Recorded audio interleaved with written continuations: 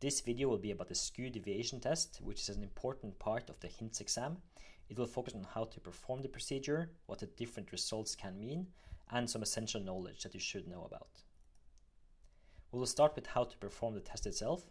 The first thing you have to do is to sit down with the patient straight in front of you. So now you have the patient's head straight in front of you. The way that you will perform the test is actually quite easy. The first thing you have to do is to tell your patient to look at your nose. He or she should be instructed to try to keep the vision at your nose at all times. Now, put your hand over one of the patient's eyes. Don't actually touch the patient, but hold the hand relatively close to the eye so that you can block the eye from being able to see you. What you're going to do then is in quick successions of about 2 to 3 seconds each, change between blocking the view from each eye. You can use either the same hand to alternate between both eyes, or use one hand for each eye. It doesn't matter.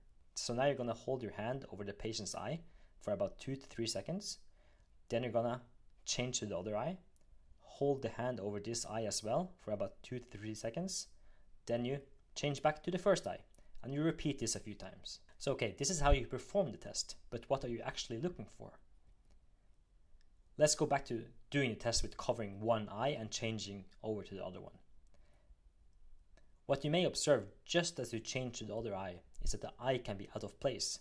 It is not looking at your nose anymore. This can be very subtle, and the patient is usually able to refocus back towards the nose very fast. It is therefore important to concentrate on the eyes to notice any changes. An idea might be to use your smartphone camera if it's able to record in slow motion and record the patient's eyes to make it easier to spot any changes. Not everything means that there is something wrong. What we are looking for are those cases where the eye is vertically out of place. Those can mean that there is something wrong. If the eye is horizontally out of place, however, there is nothing to be alarmed about. This can happen in many benign conditions. In many cases, the eye isn't misaligned purely horizontally or vertically. If you look at the screen, we have 3 different examples from the left to the right.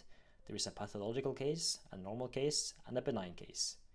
In the pathological case, just after you switch the hand over to the other side, the eye is misaligned both horizontally and vertically. What is important to notice here is that the vertical part trumps the horizontal part. Since it is vertically misaligned, this case is by definition positive and should be concerning. Next, in many cases, the eye will just stay still. This is normal and thereby a negative test. Also, in many cases, you might get a benign result. This is when the eye is purely horizontally dislocated, and it doesn't have to mean anything. Among other things, it can be seen in people with squinting, but of course, it should be more looked upon.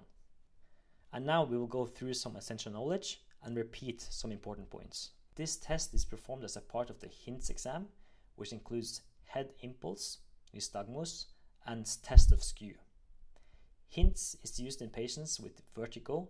Vertigo is dizziness, and sometimes they say it's dizziness with that the room has to spin around.